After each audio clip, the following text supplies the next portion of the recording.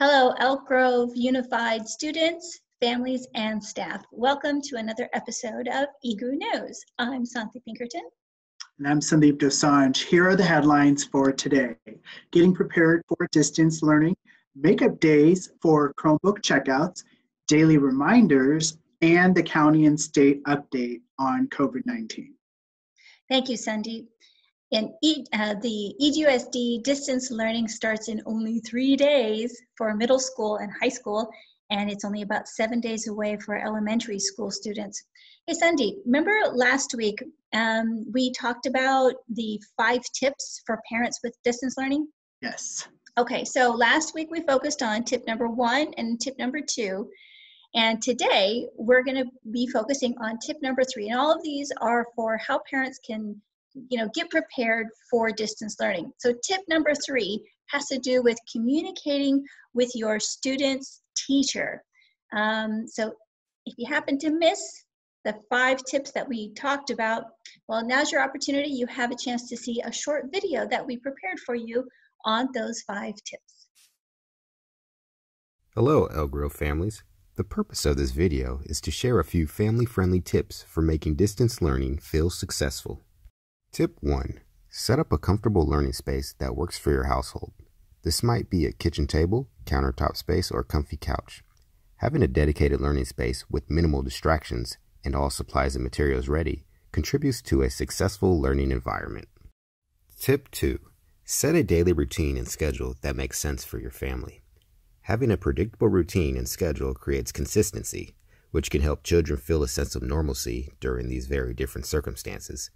Waking up at a set time, getting dressed as you normally would, eating breakfast, and logging into your online classroom is just one example of a simple daily routine. Having a daily routine can lead to success with distance learning. Tip 3. Communicate as often as needed. Encourage older students to use their teacher's office hours to ask questions and to get help as needed. Parents and guardians, check in with your student to make sure they can tell you what they are learning and what the expectations are in their online classroom. Tip 4. Familiarize yourself with the device and platform being used during distance learning.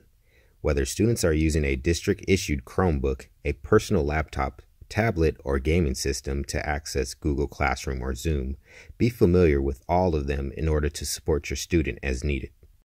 Tip 5. Follow healthy habits. Healthy habits may include taking frequent breaks away from all screens, doing 30 minutes or more of physical activity, practicing mindfulness to create a sense of calm, eating healthy snacks, drinking enough water, and getting plenty of sleep. Remember to take deep breaths, be flexible and encouraging. Above all else, extend grace to yourself, your students, and the teacher. In closing, we have shared 5 tips that can help you feel successful with distance learning, and we hope you find them useful. As we all transition to this new way of teaching, learning, and connecting, remember that we are all in this together. For more resources, visit www.egusd.net. Great tips. And parents can review our April 9th letter as well as the YouTube EGU News video for more information. That's right. And so when it comes to distance learning, what we see about tip number 3 is that communication is key.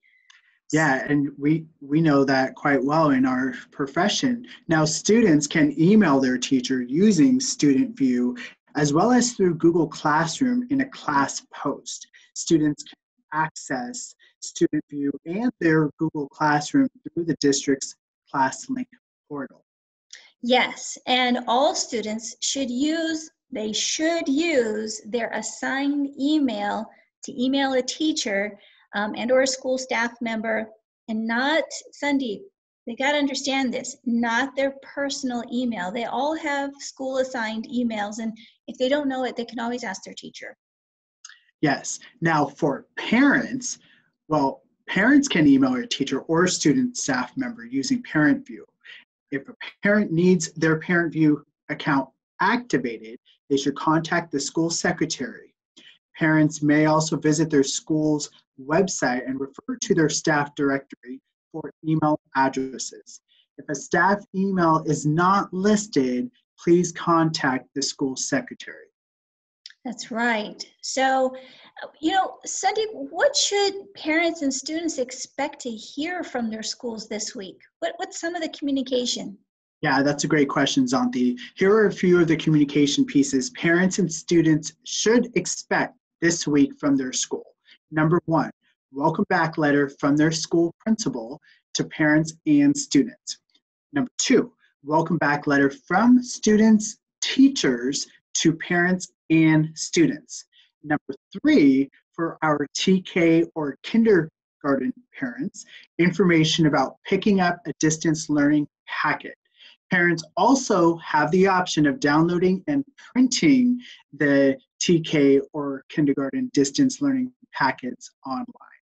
Right, and I heard from our tech department today that link is now online and it's in the letter. So please reference the letter for important links that are all embedded in there. So, let's go on to other news. I think that was a great update on tip number 3 for communication.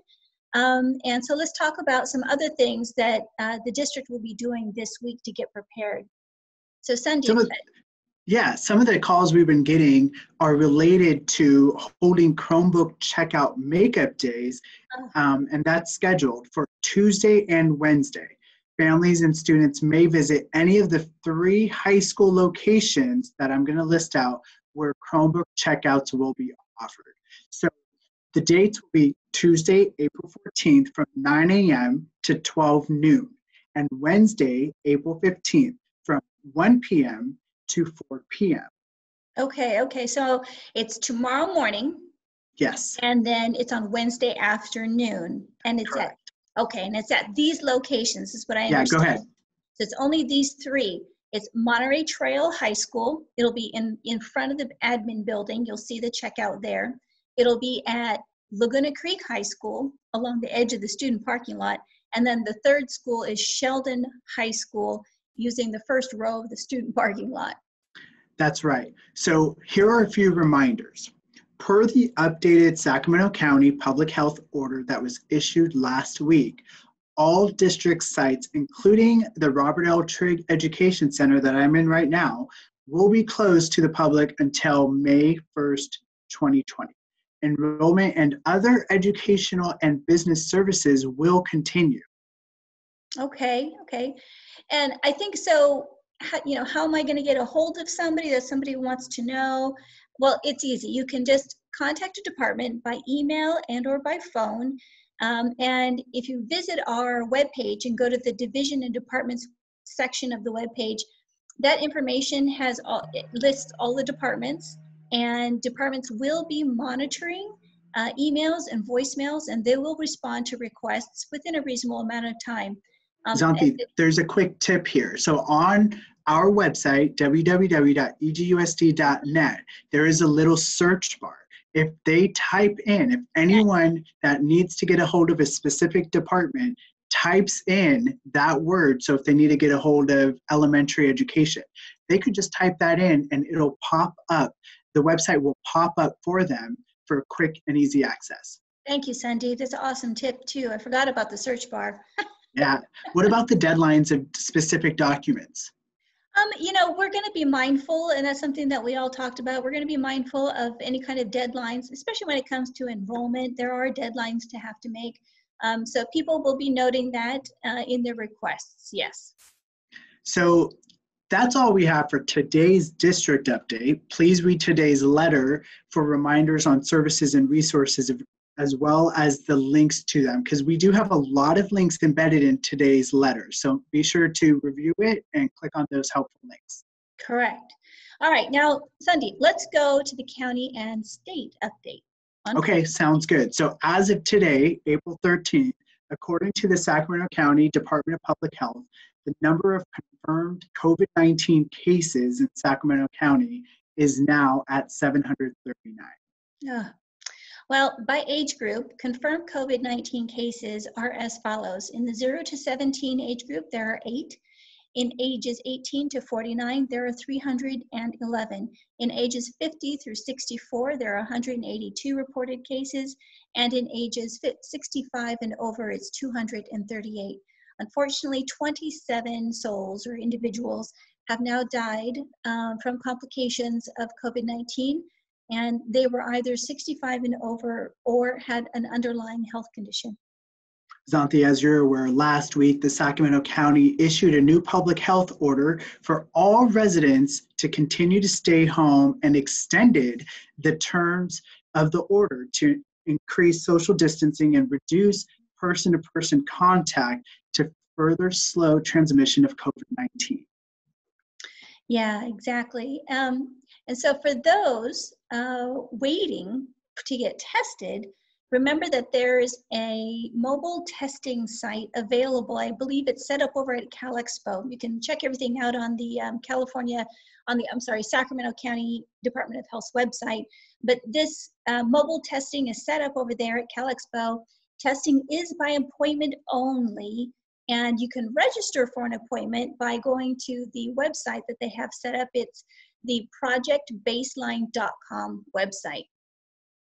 And the COVID-19 location doesn't accept any people who are just walking up without an appointment. So you have to be registered. Those who are not registered will not be tested. And also don't forget, there's no medical care on the site. And now across California, as of April 11th, there are nearly 22,000 positive cases and 651 deaths in California. Thank you, Sandeep. Well, that's it for today's edition of EGU News. Make sure you subscribe to us at youtube.com/Elk Grove Unified. I'm Sandeep Pinkerton. And I'm Sandeep Dosanjh. We'll see you next time.